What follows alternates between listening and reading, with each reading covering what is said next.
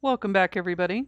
Okay, today we're going to cover erosion and deposition. We've already covered weathering and soils, so this is another part of that process. Rocks that have been broken into fragments, regardless of their size, are called sediments. The mineral composition and other characteristics may be like or unlike the properties of the underlying bedrock. If the characteristics of the sediments is different from the bedrock, the sediments had to have been transported from another location. Erosion involves transporting sediments away from their place of origin to another location where they are deposited. Most forms of erosion are driven by the force of gravity. Physical and chemical weathering reduces fragments to smaller sediments, which are moved further along by agents of erosion, such as wind, water, or ice, or gravity. Running water transports sediments in several ways. Water can transport ions, which cannot be separated from the water itself.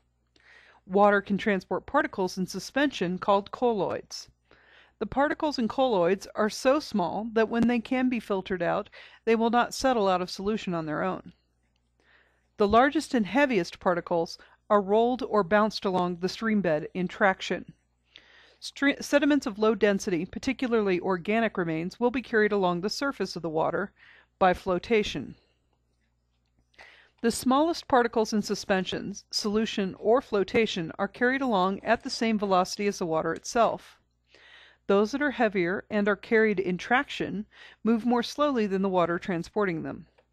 The general rule of thumb is that the bigger the sediment, the faster the water has to be moving in order to transport it. Another agent of erosion is wind.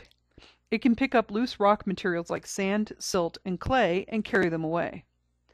Wind erosion occurs mainly in dry areas such as deserts and beaches, where there is little plant life to hold the soil in place and prevent erosion.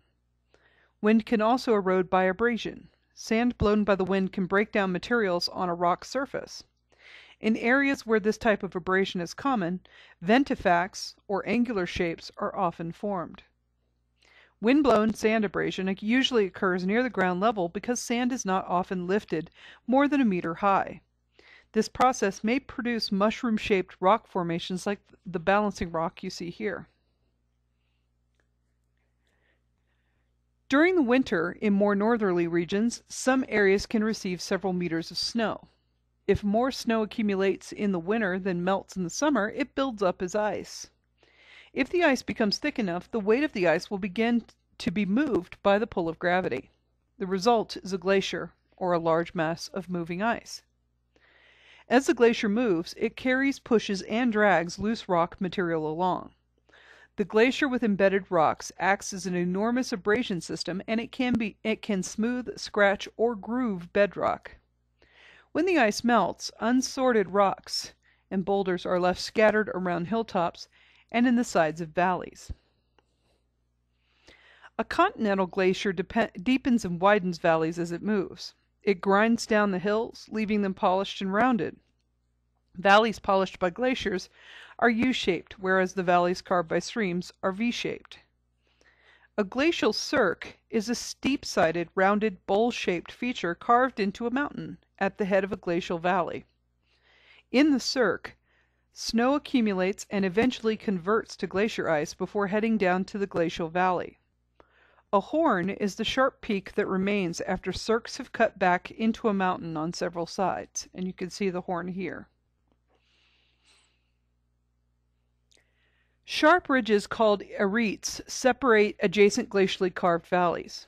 The Sawtooth Mountains of Idaho offer exceptional examples of glacial erosion features such as U-shaped valleys, cirques, horns, and arêtes, as well as smaller features such as polished and striated bedrock.